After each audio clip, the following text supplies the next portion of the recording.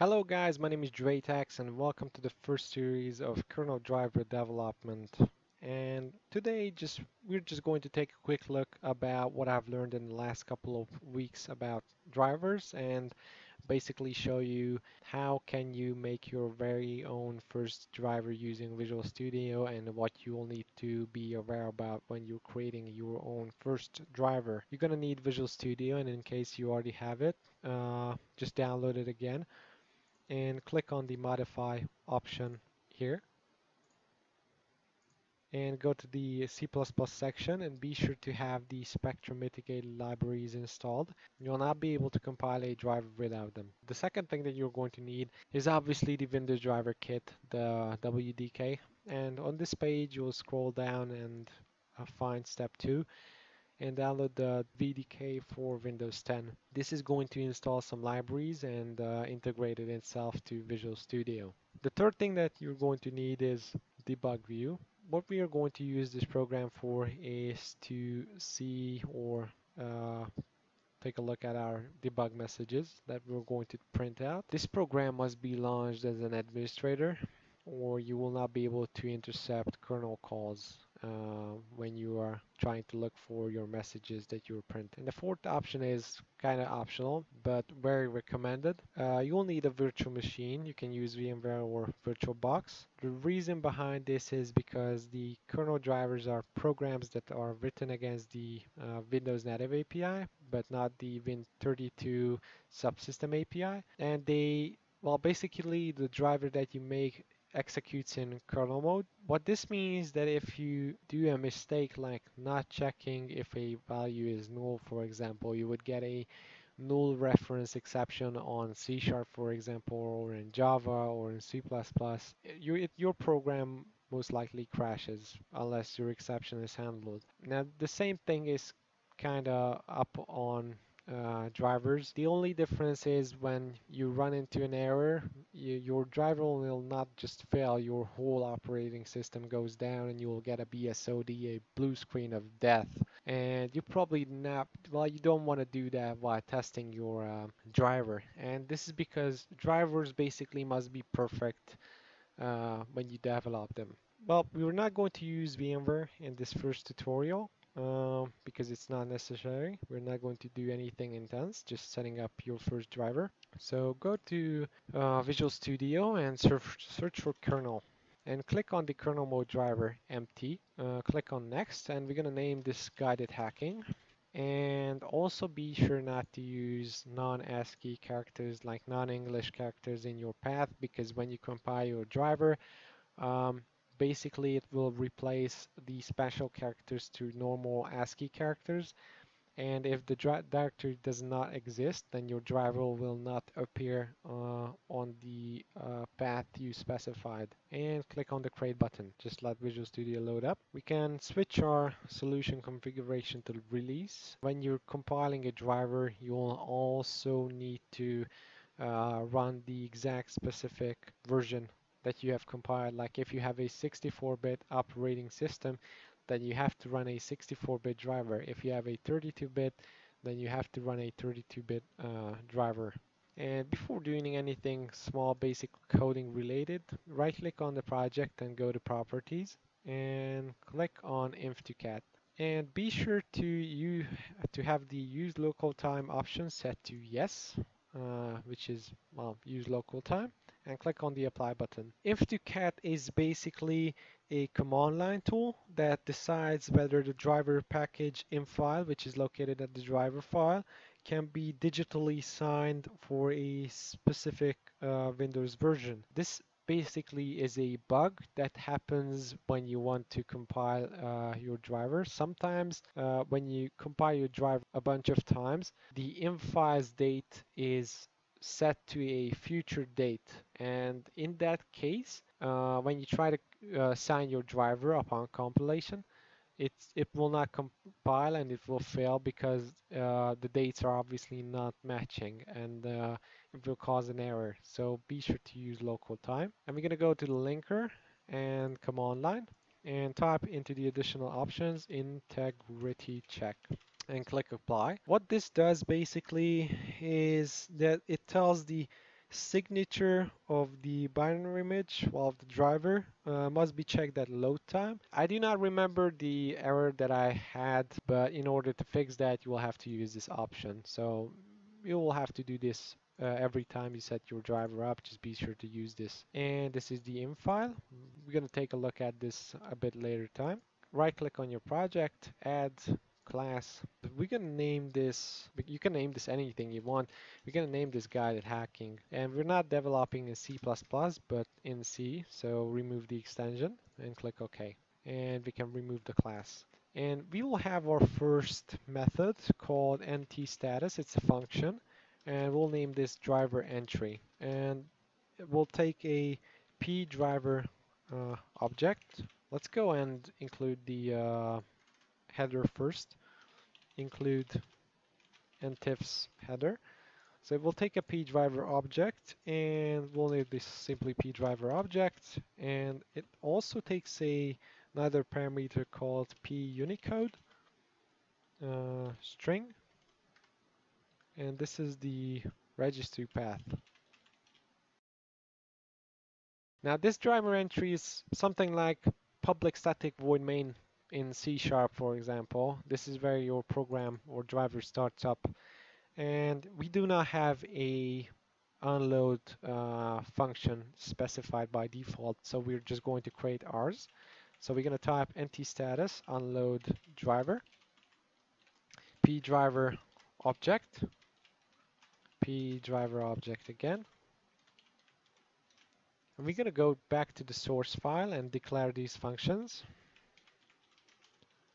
Driver entry and ntStatus unload driver. Well, basically we have to declare our unload function. We can do that at pDriver object, driver unload, and we're going to tell this variable that our unload function is unload driver. Let's try to compile our driver by using rebuild and see what happens. So we basically have two issues here, as you can see down here. One of them is that p registry path is unreferenced former parameter, and the same goes for pDriver object. Well, for this one, this kind of doesn't make any sense to you, right? Well, the reason behind this is as I stated before, when you develop a kernel driver, you have to make things look perfect. So every warning that you make is going to count as an error. So you're gonna have to disable annoying warnings that can be considered ignorable. And you can do this by typing pragma warning disable, and we're gonna type in the code 4100. And there's another issue here, but we're going to go ahead and compile our driver. And this is the second issue. Well, it makes better sense now, right? That I tried to compile my driver. It's a function. This is a function too. Where's the return type? And it says that unload driver and driver entry must return a value. And then, so let's fix this issue. We're going to go ahead and type return status success. And this will basically fix our issue here. Let's try to compile it for now. And it's gone. It's completely gone. We have created our first empty driver. So this is kind of optional, but you can print out messages whenever you want using the debug print or debug print X.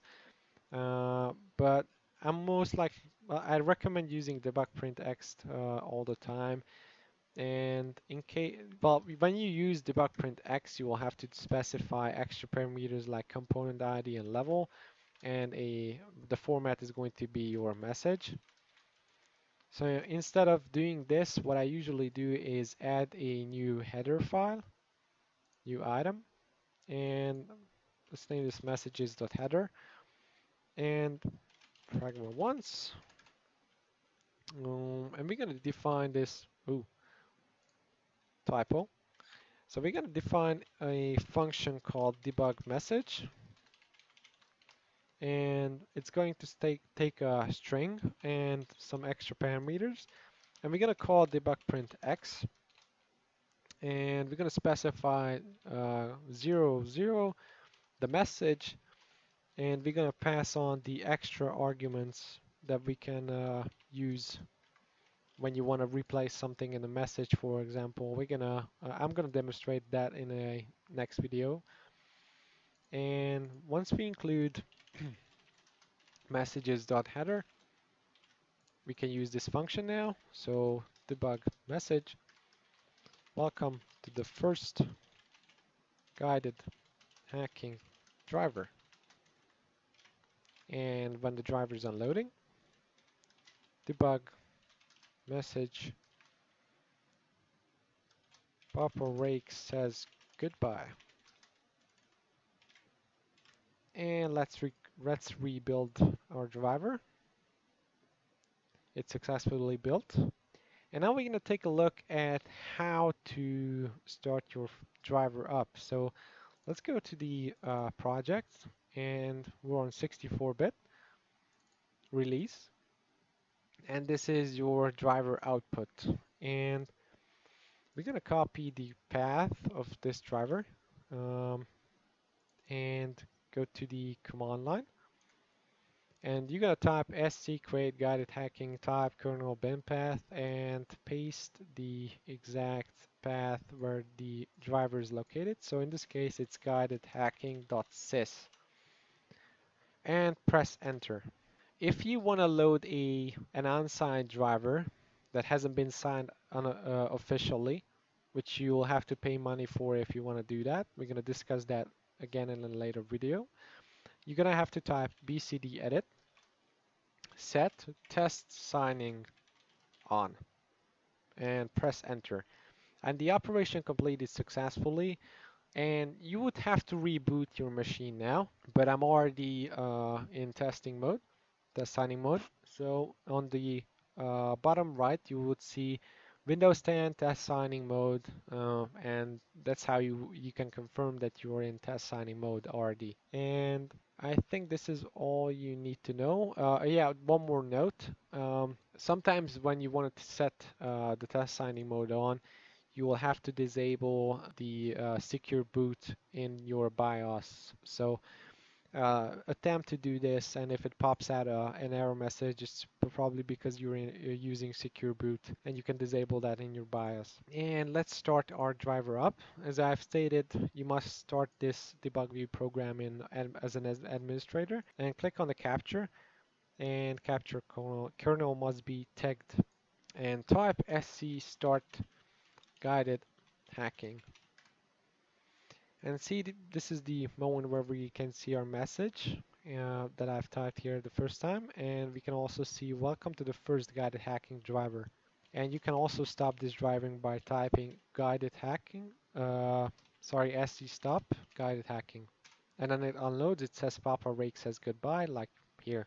So I hope this video at first hand was helpful to create your very own first kernel driver. I'm gonna do a bunch of more examples and show you some APIs that you can use for breaking games and for doing some cool stuff. So I suppose I see you guys in the next video. I really hope you enjoyed this video. Again, guidedhacking.com/donate, patreon.com/guidedhacking. Please support us so that we can continue to make videos, and peace out.